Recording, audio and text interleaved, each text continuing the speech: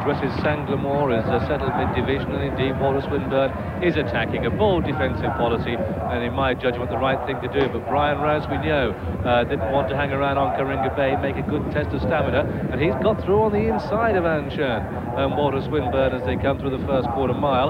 And these two big colts have pulled 5 clear of the remainder.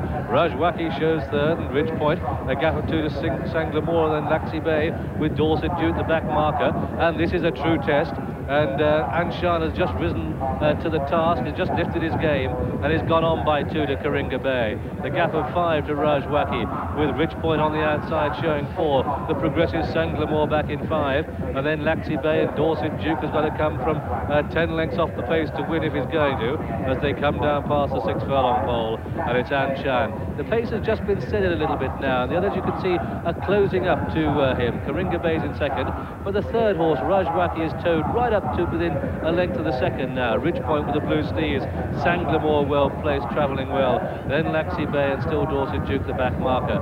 It's left hand down round the home turn, and Anshan took a very keen hold going down to the start. They normally turn at a furlong here, and this horse took 3 furlongs before Walter Swinburne could pull him up to turn him to go down to the start.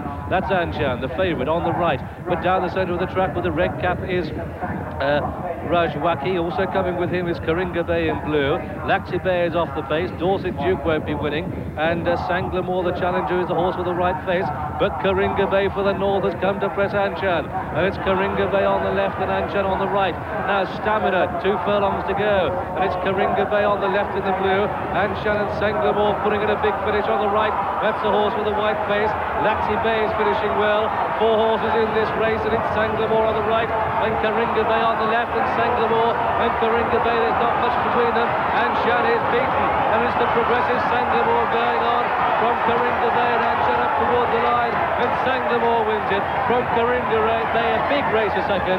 Anshan was third, and Laxey Bay a disappointing 4, a gap of 10 to Ridge Point, Dorset Duke and Rajwaki last of all. And so the result then of this William Hill Dante, it's a win for this number 10 Sanglamore in the colours of Khalid Abdullah. That's the green with the pink sash and cap, and of course these colours will be carried next week at Goodwood on digression. But a good run this by Sanglamore, came well, finished well, stayed well, off a true pace, ridden by Pat Edery, and it's Pat's 5th winner in this race, following Hot Touch, Jamister and Regler amongst others, and has landed good bets of 11 to 2 close to the death, trained at Beckhampton by Roger Charlton. Second horse home is number 4, Karinga Bay. Big run by that one, ridden by Brian Rouse, out to make it a true test of stamina, and that's could have been the undoing on this soft ground for number 1, Anshan, the favourite, at the back of the picture there. But a big run by Sanglamore,